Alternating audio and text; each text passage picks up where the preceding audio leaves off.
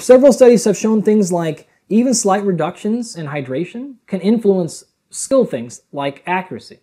For example, this study showed that basketball players had a progressive deterioration in performance in both time and accuracy of shooting as their dehydration progressed from 1 to 2 to 3 to 4%. They continually got worse, worse, and worse and worse. So stopping yourself for that 1% or going from 2 to 3, even that little amount right there can be the difference between competition, right?